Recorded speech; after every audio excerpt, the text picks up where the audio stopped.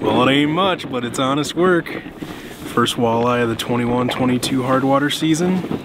Had a little road trip, got set up right at dusk. Up probably a little shallower than we should be, but our game plan was late start. Stay out here until we stop hearing people walk in, so skinny water should get better the darker it gets. Felt so good, first one of the season. The next morning. And he's fading away into the abyss. That would have been really nice if he would have cooperated. So we've all been there. Walleyes are walleyes and they're fussy. And I don't even care if you're on a walleye factory, like we're on Upper Red Lake today.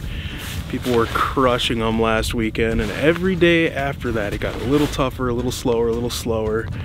And that's kind of one of those things about chasing the hot bite, right? It's like a 1 or 2 day thing, and usually by the time you can coordinate your schedule and get to that hot bite, it fades away. So even on a factory where you think Upper Red Lake, I'm gonna catch 20 or 30 walleyes, doesn't matter where I sit, what I use, not true.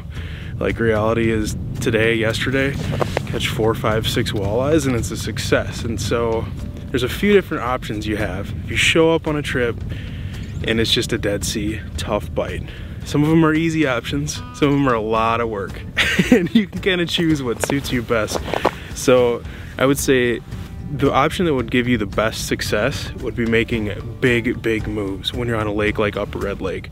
It's kind of like the Lake Winnipeg factor, where if you're not marking fish, not graphing fish, you make big 1/4 mile, 1/2 mile moves, because you're more so looking for areas with pods of fish working bait, as opposed to fishing structure and setting up on like a high percentage spot. These are big kind of bowl lakes with less structure than others, really gradual breaks. We're a mile offshore right now and it's still only 10 feet deep, if that tells you anything. So making those big 1/4 mile jumps, fishing for 15, 20 minutes max, and if you don't graph a walleye out of your group, make another 1/4 mile move or whatever it is until you start seeing some fish, and then you tighten up your jumps and your moves. So that's obviously the most strenuous way to try to combat a tough bite. The next option, what most people probably do, is sit and stay and try to hopefully, maybe, possibly make them pay, right? You're setting up shop, you gotta have a dead stick down, maybe a jig and spoon or rip and wraps, try to call fish in. And when the bite is just off and funky, you might not even want those rattles down there. But you're sitting there trying to get away from people, quiet, and just waiting to take your shot. It might be an hour, and then all of a sudden you got a fish come through and you need to capitalize on it. But that was embarrassing.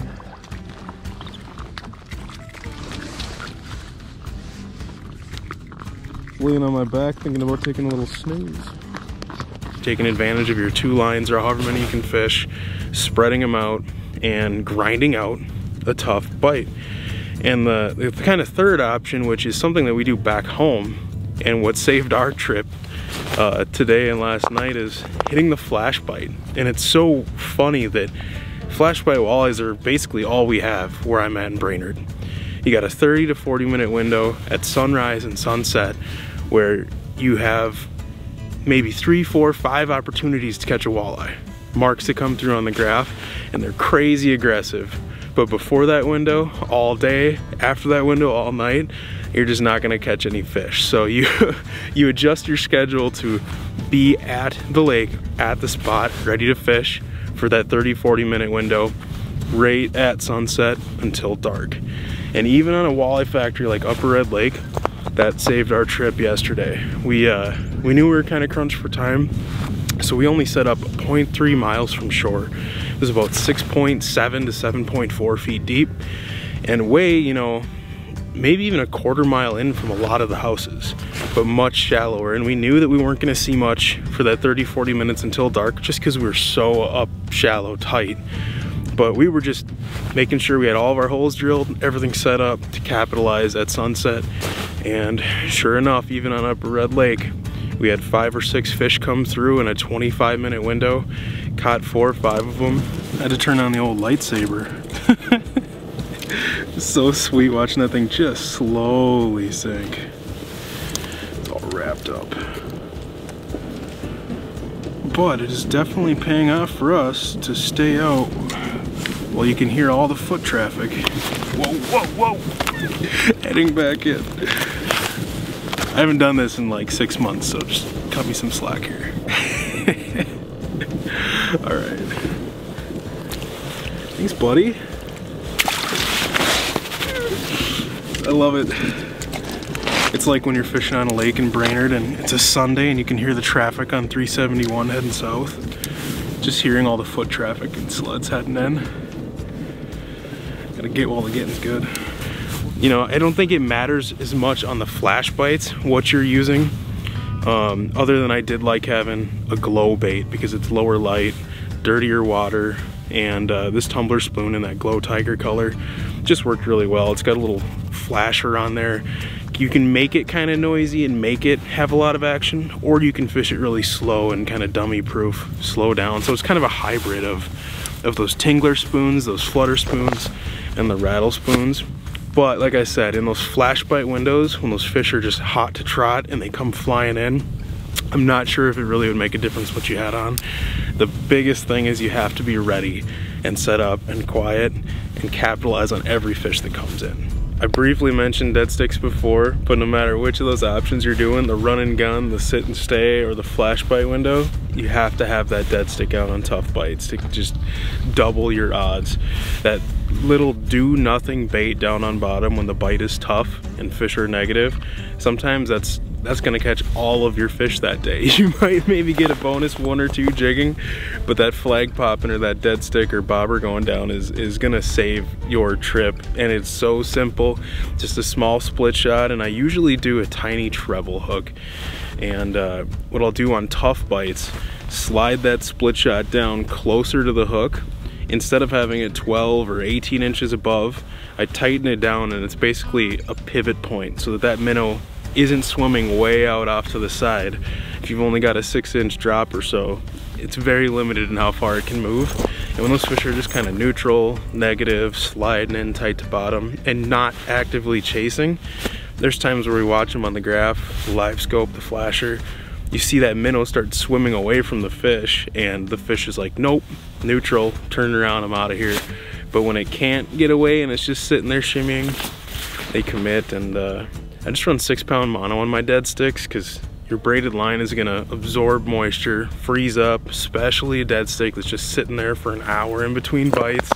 So 6-pound advanced mono is kind of all around. And actually that's the same thing I'm using when I'm hole hopping, bouncing around with jigging spoons as well, just because of the freeze factor and you lose less fish.